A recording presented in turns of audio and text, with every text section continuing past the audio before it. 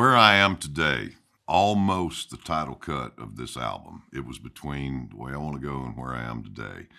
Both sentiments mean a lot to me, and it just seemed to really encapsulate how I was feeling these days, looking back on a 25-year career.